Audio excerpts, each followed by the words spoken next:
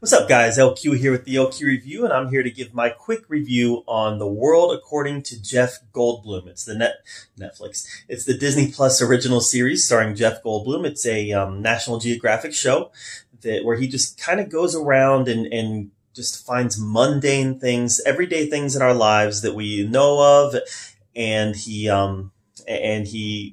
just gives a pretty comprehensive history of those things. So we've had 2 episodes so far. The first episode was about shoes. The second episode was about ice cream.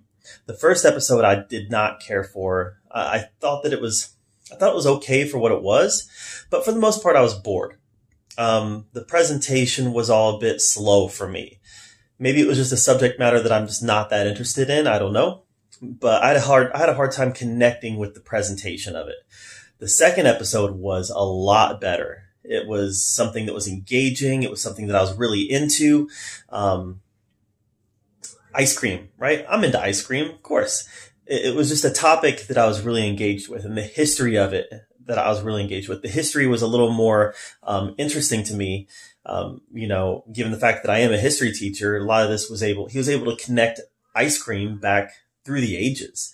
And that was something that I really found compelling. Talked a little bit about like Ben and Jerry's and how we got some of our modern ice cream that's just filled with flavor and big chunks and things like that. Some history with the Navy, how the Navy has their ice cream socials. I just found the second episode to be a lot, the presentation was a lot better. It was a lot crisper. It was a lot, it flowed a lot better. Like I said, that could have just been my interest level in the topic. Something like this. Now, it is mundane things. It is things that we just take for granted in our lives. But something like this, I think your interest level in the topic is going to go a long way in whether or not you like it. That being said, even episode 1, Jeff Goldblum just has this charismatic personality, this quirky personality where he's just able to engage you. So even though I personally wasn't very engaged in the topic matter and the subject matter of the first episode, I still couldn't turn it off. Because Jeff Goldblum has a certain magnetism about him where I'm like, I gotta watch it because it's Jeff Goldblum. You know, he's got this certain analytical way that he looks at things and a certain analytical way that he talks, right? This is the way that he talks. I'm like, I've got to hear what he has to say. You know, it's those pauses, it's the hand movements that he does. There's so many Jeff Goldblum isms that he does when he's acting that's just who he is. So it's just it was a lot of fun to watch him interact in somewhat of it's not a reality show. It's a docuseries, but it felt kind of reality-ish, the way that he was approaching people on the street, the way that he was talking to real life people, not people in his Hollywood circles. It was nice to see him interact and to see real Jeff Goldblum. I mean, it was fun. The whole series so far has been fun. Even the first episode that I didn't care for that much, it still had those engaging elements, and it still had the Jeff Goldblumisms that I really liked. So I'm hoping that as the series moves on, we're going to get more of episode 2, where I'm really engaged and really into it and really having a good time. But I think that a lot of people are going to like the first episode also. It just wasn't a subject matter that interested me. The history of shoes, for whatever reason, it just didn't grasp me.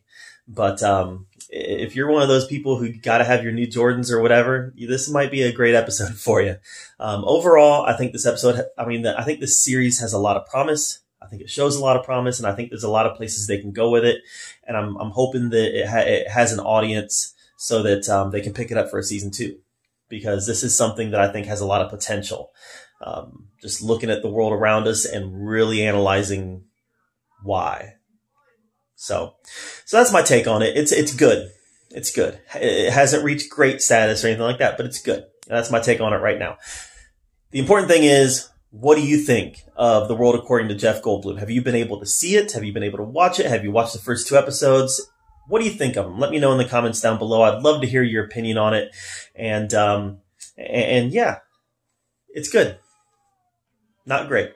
That's my opinion on it. So thank you for being here at the LQ Review, where we get to talk about all the geeky, nerdy stuff we love to talk about. And until next time, we'll see you later.